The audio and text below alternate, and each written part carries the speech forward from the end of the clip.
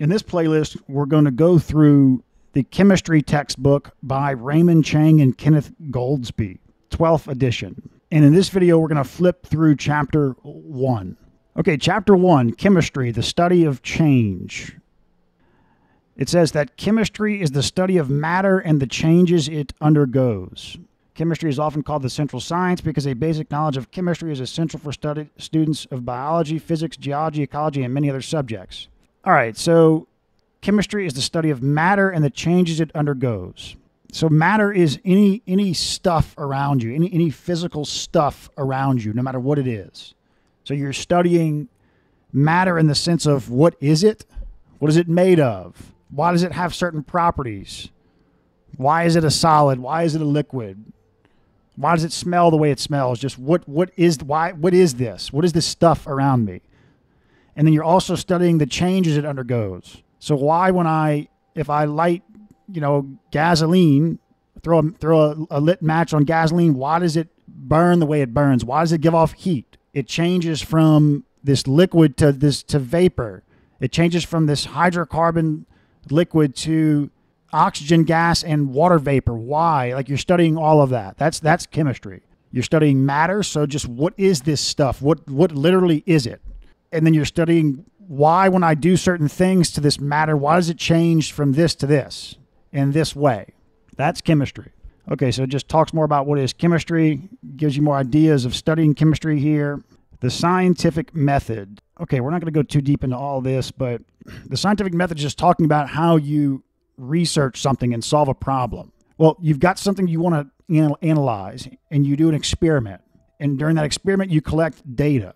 The data obtained in a research study can be qualitative, which consists of general observations about the system, or quantitative. So that's numbers obtained by various measurements of the system. So qualitative is just more of a general description of what's going on. The substance turned from red to blue. That's a qualitative observation. Whenever the chemical reaction was taking place, the glass was shaking. That's a qualitative observation. But if you put numbers to any of this, so like you could say, well, heat was given off. Okay, that's qualitative, but if you measure the amount of heat given off, that's quantitative. You have numbers. Okay, so when doing research, you could have a hypothesis. So what a hypothesis is that, so okay, you have a hypothesis, and you can also have a theory. Okay, what's the difference between a hypothesis and a theory? Because both sound like the same thing, but technically, as far as like the precise definition in science, these are two different things. So you want to study something, you have a topic that you want to do research on to understand this topic better. So you start doing some research, you're running tests, you get data, you look at the data for the first time, you've run one test, two tests. Based on the data, you come up with a theory. So I don't want to use the term theory, but that's kind of, you get the idea. You come up with an explanation for what that data means relative to the question, the topic you're researching. And so so what makes it a hypothesis is it's just a rough explanation. It doesn't have to be right. It doesn't have to be wrong. It's like initial observations. You've collected data, you come up with an explanation, and now you're going to test to see if that hypothesis is valid or invalid. On the same topic, you could run a bunch of tests for years and have thousands of hypotheses. Some of those are proved valid, some of those are proved invalid. Once a specific topic has enough validated hypotheses that are kind of all centered around the same topic, then that topic can become a theory.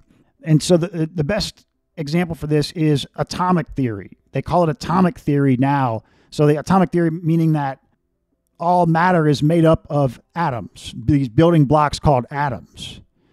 Well, when that first started, I think it was in the 1600s, when it started to really be studied in more detail, people decided they wanted to research this topic. I guess the topic would be what exactly is matter made of? That's the general topic. People started running tests. They'd run tests. They'd come up with a hypothesis. Some hypotheses could be wrong, dead wrong about what matter is made of. but there were enough hypotheses centered around the idea of these small building blocks called atoms. There were enough hypotheses like that were proved correct, that were at least not proved correct, but like that test validated that hypothesis, that eventually at some point they said, okay, this is so true here. This has so much validation, this central idea, this topic that, or this idea that matter is composed of atoms, that we're going to call it a theory. Now, why is it called a theory? Why is it not called a fact? Because technically there are no facts, right? Like even today, we're starting to see that electrons are waves and particles. Like, we see like E is equal to mc squared. Matter is like a combination of energy and matter. Energy is like a combination of mass and waves or whatever. So in 300 years, 500 years, whatever, maybe atomic theory won't be valid anymore. It'll be a new theory that replaces atomic theory, but it's still valid enough to where we can build things and grow in science and research with that theory, because it's good enough for where we are. We can use that theory to make predictions, to make devices, get patents, make devices based on that theory that create machines that work, that you can get patents on. Okay, now there's also this idea of a law. It says a law is a concise verbal or mathematical statement of relationship between phenomena that is always the same under the same conditions.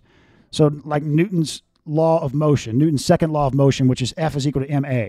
I think of this is like a theory, but that you can put numbers to it. You can a law is like an equation or a relation, something you can put numbers to, and right, just like F is equal to ma, Newton's law. It's not a theory, it's a law. It's force is equal to mass times acceleration. And I say it's kind of like a theory because I guess you could imagine that Newton was trying to understand why things move the way they move, just like I guess Galileo was before him.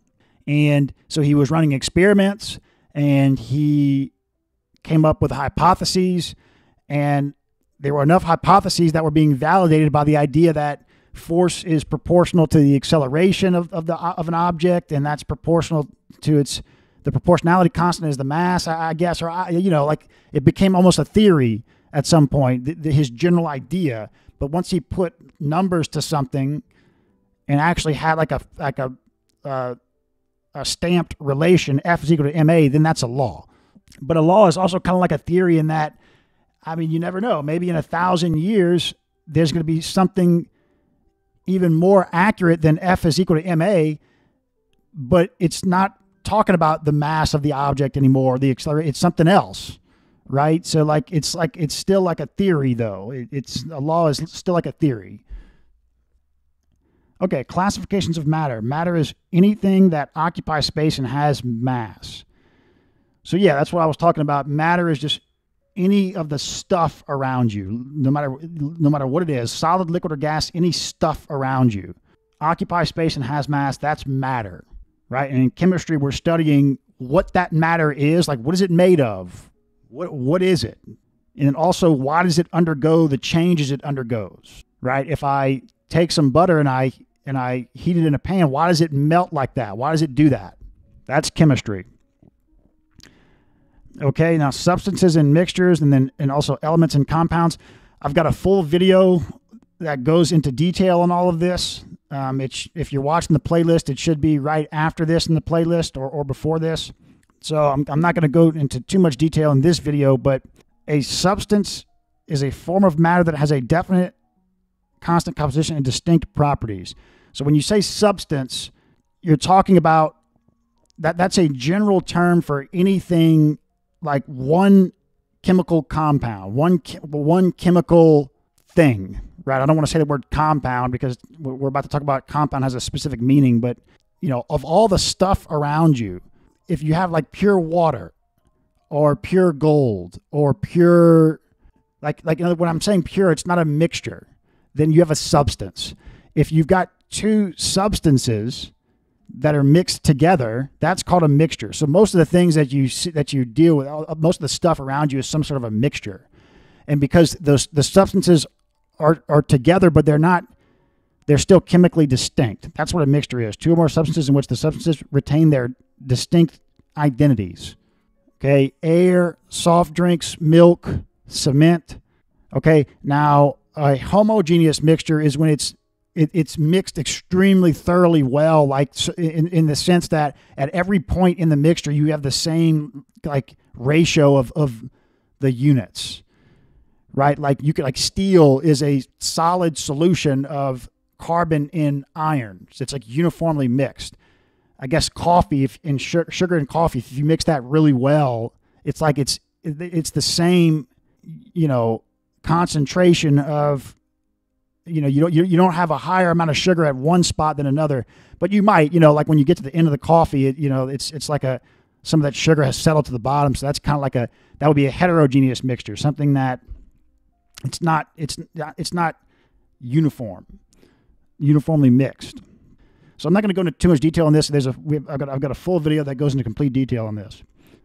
Okay, so now it says substances can be either elements or compounds. So a substance, it's not a mixture, right? It's not a mixture of chemical components. It's one chemical component. Okay, so like when I say that, like water, H2O, that's one chemical component. You can't change water without doing some sort of like a chemical reaction. And then in a similar way, so it's a substance. In a similar way, like gold, pure gold, it's one chemical component. You can't change gold into something else without doing some sort of chemical reaction on it. That's two substances. If you mix two substances, you have a mixture.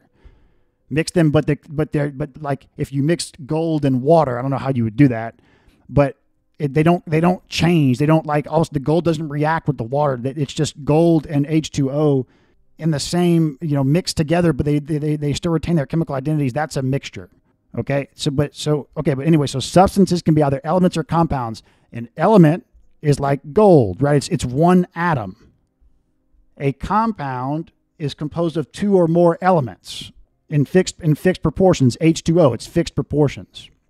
So I said atom, when I said that gold is only one atom, so you can see that there's like a distinction between what an atom is and what an element is. An element is like, I have a bar of gold. That's the element gold. You're not talking about an atom of gold, one atom of gold. You're talking about just that atom as a substance, right? You see the difference in these names? Okay, the three states of matter: solid, liquid, and gas. We've got a full video that goes into detail on this. So everyone, you have an idea of what a solid, liquid, and a gas are, but check out that other video. It's either going to be on the video on substances and mixtures, or there's another video on the physical and chemical properties of matter. It's all the chemistry playlist, so check out that video, those videos. In those videos, we talk about physical and chemical properties. Physical property can be measured and observed without changing the composition or identity of a substance. Yeah, so you can measure it, and you don't to measure that property, you don't have to change the chemical identity of the substance. That's the idea. The smell of something, the temperature of something, right? Like the melting point of ice, that's a physical property. For ice, that's a fixed amount. The melting point of water or of ice, you can measure that, and you don't change the H2O, right? A chemical property, if you come here, to observe this property, we must carry out a chemical change, right? If you have to burn something to measure the property, you have to change it's a chemical property. If that's the only way you can measure it, that's the only way, is you have to have that substance change its chemistry, chemical composition, then it's a chemical property. Again, got a full video that goes into detail on this. Okay, you have extensive properties and intensive properties. Extensive properties don't depend on extensive properties do depend on the quantity of the substance. Okay, so the mass of something, that's extensive because it depends on how much of it you have.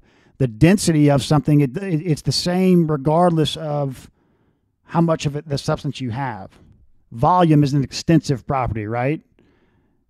Density, so the intensive property doesn't depend on the amount of matter you have. Density is an intensive property. So temperature is an intensive property, right? It doesn't depend on how much of something you have. Okay, measurement. All right, so units in measurement is its own beast of a topic. And so I've got a full video that goes into complete detail on that. It's in the physics playlist, but I'm going to include it in the chemistry playlist as well. So we're not going to get into this. We talk all about SI units, the metric system. We go into all of this, temperature. So here it just tells you what density is, but we'll learn about density. Temperature scale, so a conversion between degrees Celsius and Fahrenheit. That's something you can Google, no problem. We talk about in the units and measurement video what these the different units of temperature, and I mean we're going to get into what exactly does Kelvin mean. We're going to learn that in chemistry. But if you just want to learn about in general the different units, check out that video. And if you want to convert between Kelvin and Fahrenheit, that's all you can Google that. Just make sure it's a reliable reference. Handling numbers, scientific notation, significant figures. This is its own beast of a topic. I've got full length videos on both scientific notation and significant figures. I'm going to include it in this playlist, but it's in the physics playlist as well. Okay, significant figures, accuracy and precision. Even these, I'm going to make a separate video on topics like this. But yeah, accuracy is how close you are if you're taking a measurement. Okay, let's come here. If you're taking a measurement or whatever, if you're trying to hit the bullseye, accuracy is telling you how close you are to the bullseye. If you keep hitting away from the bullseye, but man, you keep hitting the same spot, then you're very precise, but you're just not accurate. You see? Okay, dimensional analysis and solving problems. We're going to learn how to work with dimensions. As we work problems, we're going to get good with working with dimensions. And even this, I'm going to make a whole separate video on. Okay, just real world problem solving. I'm not going to go into all this. So yeah, that's chapter 1.